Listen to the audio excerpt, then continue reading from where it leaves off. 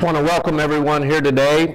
See a few guests in our audience, some who haven't been here for a while, some who have returned, especially, do you see Sydney Taylor down here? Sydney Taylor graduated last year from Kaufman High School, or not Kaufman, where'd you graduate? She graduated anyway. I just assume, okay. But she graduated. She's in the military. She's in the Navy. She's passed through her basic training and all that. She's on leave for a couple more weeks, and then she's going to be going to her next destination, and it's a really rough place. She's going to have to go Hawaii. But somebody has to do it, right? So I think Tiffany's planning on going out there to visit her sometime when she's in Hawaii. Going to be there about 3 years, but we're glad to have her here. And if you're a guest, your first time, or I see some who have returned, you've been here before, we're very, very happy to have you here today. We're so glad. And as James said earlier in the announcements, we are not a perfect church. That's because I'm here and because other people are here, and we are imperfect. But we do believe, the Bible teaches, God counts us as perfect when we're in a relationship with Jesus Christ. That's why it's so important, if you have not yet made a decision to follow Jesus, that you do that before it's eternally too late. Well, we're almost at the end of this series. Next Sunday will be the last in this series of God is moving us. Is He moving you? And of course, by moving us, we're literally going to be moving this year. Still looks like it's going to be the first part of July sometime.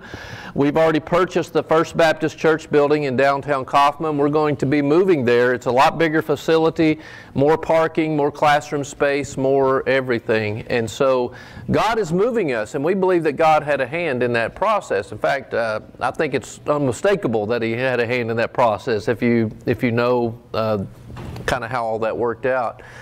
But more importantly, we all need to ask, is God moving you?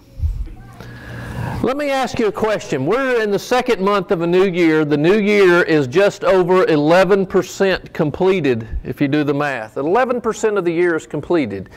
In this first month or so that's been completed of this new year, has God been moving and working in your life? That is what God wants. He wants to work in our life. The question is, are we allowing Him to move and to work in our life? And we've been talking about this year, one of the things that keeps us from allowing God to move and work in our life the way He wants to is because there are certain sins that are hard to identify. We all know what the big sins are, the 10 Commandments, and those are bad things. But the truth of the matter is, most of us who are sitting in this room, those aren't things that we typically struggle with. Murder and those kinds of things, those are bad. Our problem is, and we all have this problem, our problem is these sins that we call respectable sins. Things that our society doesn't think are that big of a deal. Some of them are listed up here, and I've preached about some of them over the last couple of weeks. These are things that are hard to identify. They're hard to get a grip on, because we don't see them in ourselves a lot of times, and our society doesn't think that they are all that big of a deal. But God thinks that these things are a really, really big deal, and they can cause our life not to allow God to move and to work in our life the way that He wants us to. Today I'm going to talk about one of these respectable sins that everybody in here can identify with. Every one of us in here has this problem from time to time. Every one of us in here is going to be able to identify with everything that I say today. This sin that I'm going to talk about today is a sin that our society does not think is a big deal at all because it is so commonplace. And even in churches, apparently we don't think it is all that big of a deal because it's so commonplace in our churches as well. And this sin that I'm going to talk about today, this thing that we don't think is a big deal, this has the absolute power, if we understand what we're going to look at today, has the power to change everything about us. This sin that we're going to look at today, and if we make the changes to this area of our life, has the power to control everything else in our whole life. I bet everybody in here right now, we probably made some New Year's resolutions, and maybe you forgot about them already. We're 42 days into the year. But those New Year's resolutions you made, I bet everybody in here had some kind of personal habit or some kind of thinking pattern, something about yourself, you're like, I need to change that. And you probably already experienced some frustration in not being able to deal with it the way you want to, right? Today, what we're going to look at, if we can get a grip on this one thing, and you're going to see as I unfold this lesson, if we can get a grip on this one thing, it holds the key to controlling everything else in our life. Now, do I have your interest? I bet you're thinking, what in the world is it that is so important that if I get a grip on this one thing, this is the means to controlling everything else in your life? And it is. I'm going to show you plainly. Scripture says that. Here's what it is. This is our problem. Everybody in here can identify with this. All of us in here have a problem with controlling our tongue from time to time. And one of the reasons that this is such a problem is because our society doesn't think that this is a big deal. Does it? Our society is pretty loose with their tongues. Wouldn't everybody agree with that? And also, it shouldn't be this way, but it is. Even in our churches, apparently we don't think that this is all that big of a deal. Because even church members like myself and you, everybody in here, we're all guilty, let's admit it. Part of the means of being able to overcome a problem is recognizing that you have a problem. We don't think that this is all that big of a deal. But brothers and sisters, we need to look and see what God says. And God thinks this is a really, really big deal. One of my favorite books in the Bible is the book of Proverbs. Proverbs is a book, it's a manual that God is giving to us for here's how your life is going to go better if you will follow this manual. And I've studied the book of Proverbs backwards, forwards, upside down, and sideways. Taught on it on here in a Wednesday night this past year. And the number one subject in Proverbs that comes up more than any other subject by far is the subject of our words and the tongue.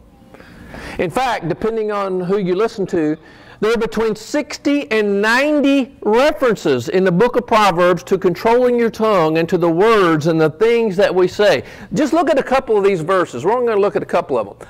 Proverbs 18:21 says, the tongue has the power of life and death.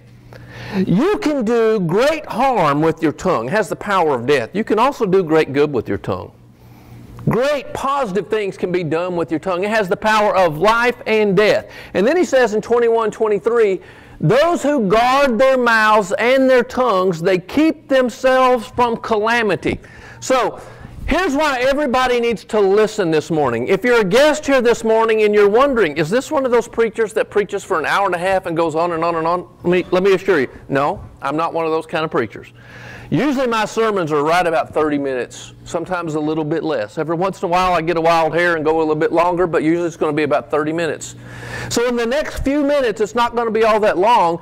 I'm going to talk about how we can help prevent calamity in our lives. Our words have tremendous power, and so that's why you need to listen today, because if you want your life to go a lot better, if you want things to be better in your life, to keep yourself from calamity, as this verse says, I hope that you'll listen today.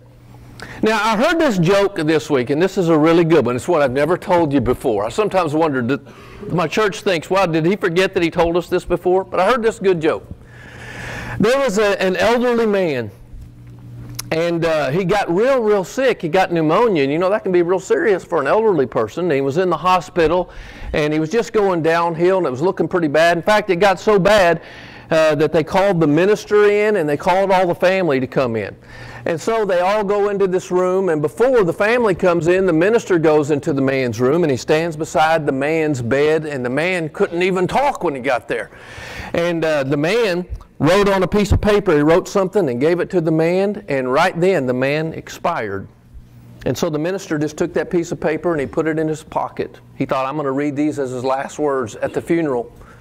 And so a couple of days later at the funeral, they're all gathered together there, and they're all remembering this great man and everything. And the preacher was going on, and finally he said, and here were his last words to us. And he pulls out this piece of paper and he said, you are standing on my oxygen tube. Words are important. Words are really important. They literally have the power of life and death. And I love this great verse from Jesus. Look what Jesus said. This is serious stuff. He said, I say to you that for every idle word that men may speak, they'll give account of it in the day of judgment. For by your words you'll be justified, and by your words you will be condemned. And do you know what an idle word is? Have you ever thought about idle words? What's he talking about when he's talking about an idle word? An idle word, the word idle means something you're doing when you're just kind of lounging. You're not paying much attention. It's words that we don't give a whole lot of thought to. We haven't thought a whole lot about it. We say it just without even thinking. We say it in casual conversation. We need to pay close attention to those idle words, because Jesus said, every idle word that you and I speak, we're going to give an account of that. And the reason is because God knows our words have power. They have real power. They can literally change the whole course and the whole direction of a person's life. So you need to pay close attention to your words, he says. And today we're going to focus mostly on one passage of Scripture, and it's the words of Jesus' brother James in the book of James. James has this passage in chapter 3, verse 1 through 12, and this is what we're going to focus on. These are some of the most powerful words in all of Scripture about how we can tame our tongue and how it's going to benefit our lives. But to give us a little bit of context, I think this verse is really important. Earlier in James, he said this: those who consider themselves religious, that would be you and me. We're all here on a Sunday morning. Those who consider themselves religious and yet do not keep a tight rein on their tongues, they deceive themselves, and their religion is worthless. Have you ever thought about the fact that your tongue can tell and show and is an indicator of whether or not your religion and your devotion to God is really worthless or not worthless? James, an inspired writer, says it is a big indicator. The problem is, though, that people in our society, people in Kaufman, don't think it's a big deal. This was made manifest to me this past week. I'm not going to mention the name of the person because most of you would know who this person is. But I was having a conversation with a very well-known person in our town this week. If I mention this person's name, everybody, oh yeah, I know who that is. And this is a nice guy. I like this person. This is a very religious person, not a member of our church, but we were having this conversation. Well, it was evident in the conversation, we got into a spiritual discussion by his choice of words, a couple of words that just kind of slipped out, you know, that weren't appropriate. I reminded him subtly later in the conversation, I'm a preacher, and then his words got a little bit better. But part of the nature of the conversation was also that he didn't think words were all that big of a deal. He thought people who were Christians should kind of, you cuss a little bit, you do this a little bit, it's really not that big of a deal. And I was trying to be sympathetic to him and listen to him and not blow him off, but at the same time I said, well, I'd been working on this sermon also that week. Our words do matter. Our words are a big deal. And one of the reasons this is such a subtle sin for us is because it's one of these respectable sins. Even those who are religious don't think it's all that big a deal. And yet an inspired writer right here says, if we don't keep a tight rein on what we say, it means our religion is worthless. So let's look at what James says. James says, not many of you should become teachers, my fellow believers, because you know that we who teach will be judged more strictly. We all stumble in many ways. Anyone who is never at fault in what he says is perfect. He is able to keep their whole body in check. And I underlined that word, that little phrase right there, their whole body. Here's something that James is saying, as I mentioned at the outset of the sermon. He's going to use this terminology, the whole body. The tongue is connected to everything else, and if you can get control of this one thing, he's saying, you can get control of your whole body. You can get control of every issue you have. And the reason he says right here that not many of you should become teachers, it's not because he's against having teachers. I mean, I'm beginning a teacher training class this coming Wednesday night. It's because he knows that the words we speak are important and they're powerful. Don't take your words lightly. You need to make sure that you understand that the words that you are saying, that you're broadcasting out there, they are having influence and they are having impact on the lives of other people. I found this great quote this week from one of the commentaries that I was using. And this is a short little quote, but I want you to listen to this. It talks about the power of the tongue and how it literally is so all-encompassing it affects our whole being. Listen to what he says. He says, the tongue is so much more than what we actually say out loud. In fact, actual speech is probably only a small percentage of the use of the tongue. We can't think without formulating thoughts in words. We can't plan without describing to ourselves step by step what we intend to do. We cannot imagine without painting a word picture before our inward eyes. We can't write a letter or a book without talking it through our minds onto the paper. We can't resent without fueling the fires of resentment in words addressed to ourselves. We can't feel sorry for ourselves without listening to the self-pitying voice which tells us how hard done by that we are. But if our tongue were so well under control that it refused to formulate the words of self-pity, the images of lustfulness, the thoughts of anger and resentment, then these things would be cut down before they have ever had a chance to live. The master switch, he's talking about the tongue, has deprived them of any of the power to switch on that side of their lives.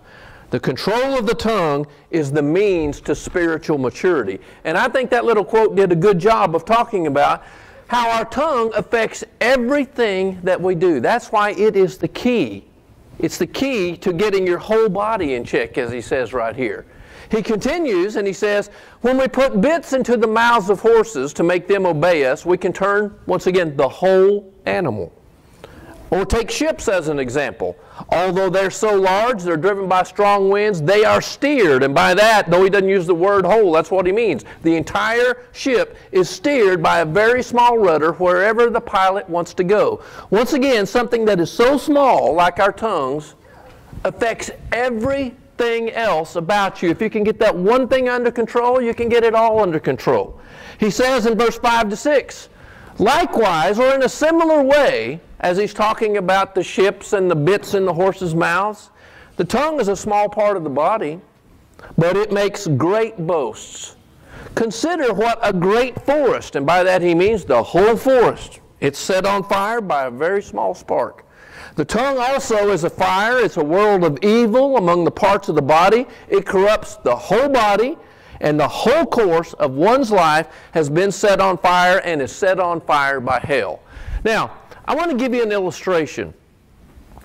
Right here, right now, those guys who are sitting back at the sound booth, there's a bunch of controls back there. There are controls that control the projectors and they control the lights and all that. And there's a different light switch for every one of these lights in here. If they wanted to right now, they could turn off just certain of these lights. They could turn off the ones up here. They could turn off the PowerPoint lights and you guys would have plenty of light, or they could make y'all dark and there'd be light up here. But you know what? There's another room in this church building. It's right back there in the closet. And there's a big breaker box back there. And there's a master switch back there. And all you have to do is flip that one switch and everything in this church building goes off. It's the master switch. That's what our tongue is. Our tongue is the master switch that controls everything. That's what he's saying. Notice how often throughout this whole section of verses here that we've been looking at, how he uses the word, he connects the fact that something so little controls everything else. It controls the whole, the entire, the whole. He uses this over and over and over again. Our tongue is the master switch. And then he says in verse 7 and 8, all kinds of animals, birds, reptiles, sea creatures, are being tamed, and they have been tamed by mankind, but no human being can tame the tongue. It's a restless evil full of deadly poison. Now, the first time I read that, I thought, then if no human being can tame it, then why are we even talking about it?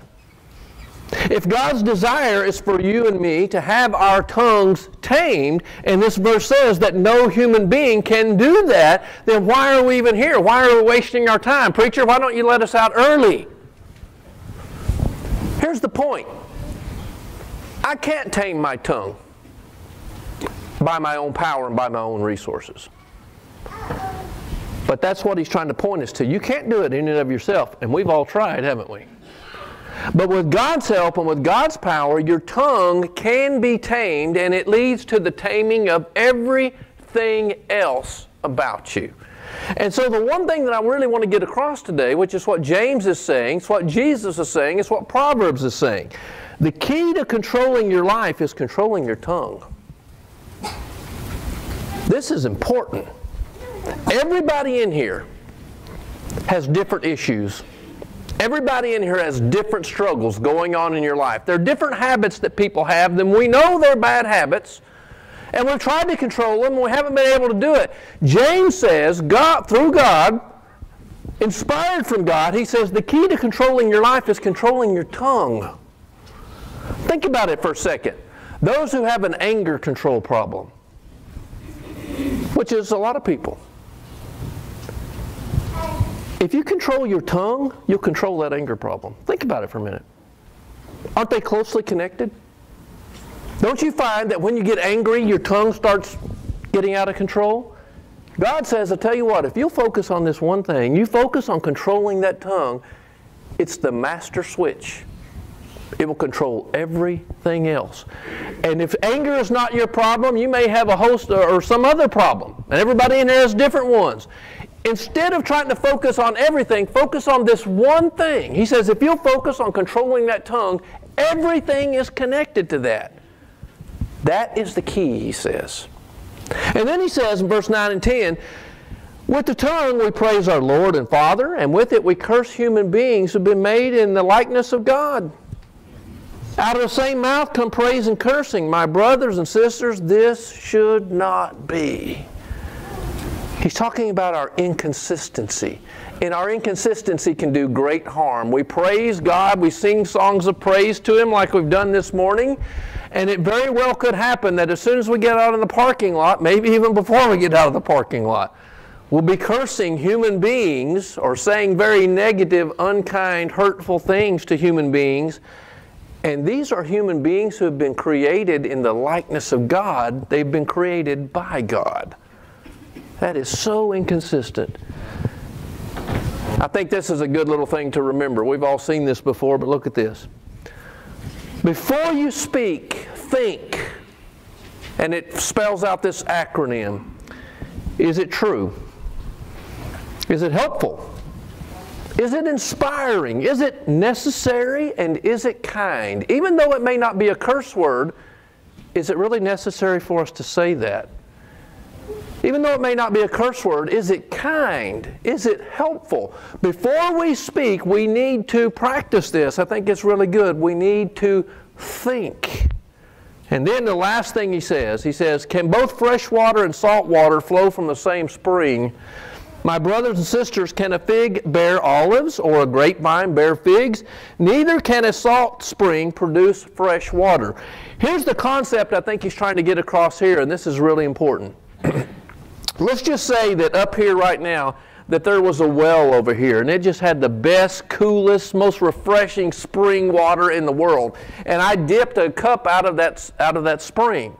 But then over here on the other side is this yucky, muddy, sludgy, gross water. And I took a cup out of that. And I mixed the two together. One has great water in it. One has bad water in it. Would anybody in here want to drink out of it? Here's what happens, and this is what he's saying right here in this verse. That which is negative, that which is harmful, influences even that which is good. And you're not going to, even though this has good water in it, it also has that bad water. The bad water overcomes the good.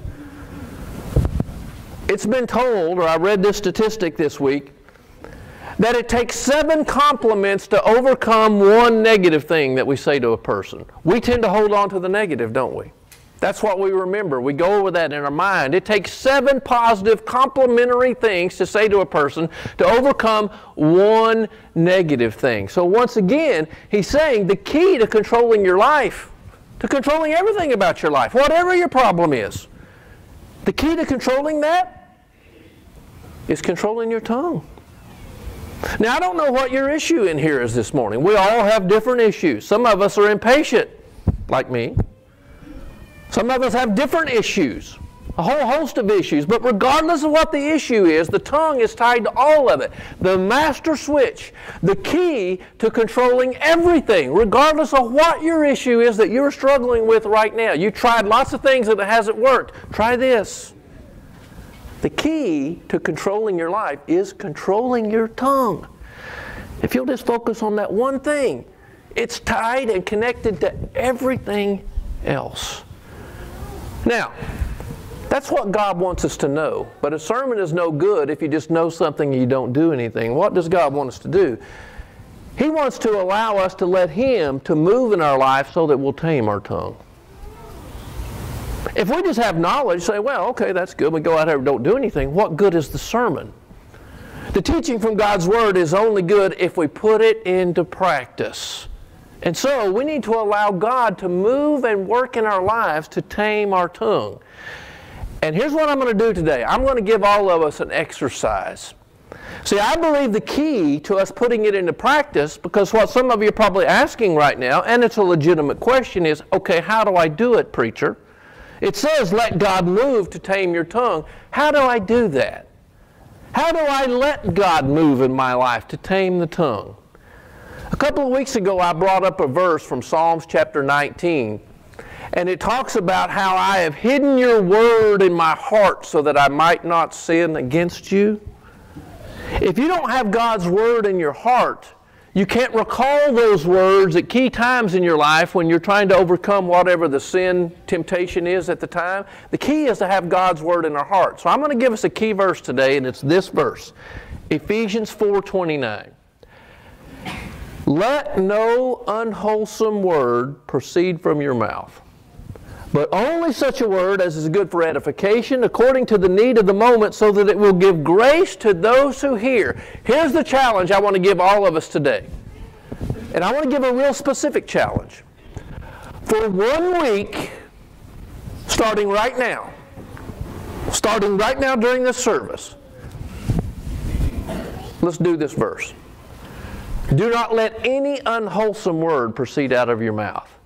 Don't let any unkind word proceed out of your mouth. Don't let any negative word proceed out of your mouth. Don't let any condescending word proceed out of your mouth. Don't let any word that puts other people in a negative light proceed out of your mouth. Sometimes the words that we have are so unkind, and sometimes they're kind of arrogant and condescending. It might not be, the word might not be a curse word, but it's just kind of, it just has a bad flavor about it towards another person. If we would all right now practice this, it would change our whole demeanor and the whole demeanor of our whole congregation. How many of you are going to do it? Starting right now. And we're going to have to watch it, because this is one of those subtle sins, because we have a tendency to say these little negative jabs at people, don't we? Well, you know what? That preacher didn't have a tie on this morning. Can you believe that? Little negative content. Did y'all know? You didn't notice that? Yeah, preacher, can you believe that? Well, how ungodly of a man is he? He didn't even wear a tie to church. We have a tendency to say these little negative, or did you notice the song selection of that song leader this morning? Or did you notice those verses that preacher gave up there? He even used the NIV. He didn't use the version I wanted. And we just have a tendency to criticize every little nitpicking thing, and to complain and to gripe and to say things in a negative tone. This verse says, this is from God, don't let any unwholesome word. Unwholesome doesn't just mean curse words, it includes that. But words that tear down people,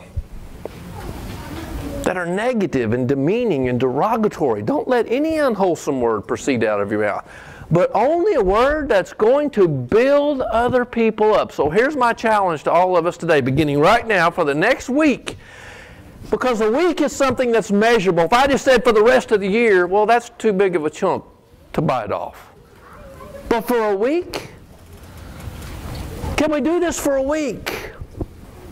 I'm going to watch everything I say. I'm not going to let unkind thoughts translate into unkind words. I'm not going to tear people down. I'm not going to assume the worst of people, which we sometimes do.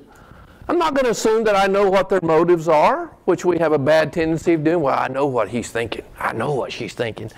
Really? Do you? You're God? Don't let any unwholesome word proceed out of your mouth. And if we can do it for a week, then we think, you know what, I did that. I experienced victory over it. I did it for a whole week. I think I can do it for the rest of February. And then we do it for the rest of February. Then, hey, maybe I'm going to go the whole month of March. Before you know it, it becomes a habit and becomes a lifestyle.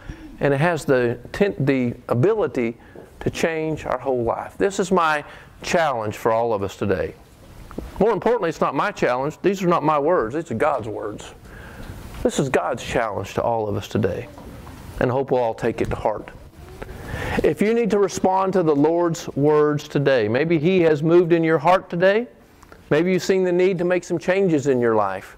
And if you're here this morning and you're not a Christian, the biggest change that you need to make is to be in a relationship with Jesus. Because I said at the beginning of the service, there's not a perfect one here. None of us are perfect. None of us deserves to go to heaven. But if you're in a relationship with Jesus Christ, you get to go. Because of His grace and His mercy. That is why it is so important. So if you need to respond to the Lord in any kind of way today, allow Him to move in your heart. I pray that you'll do so at this time.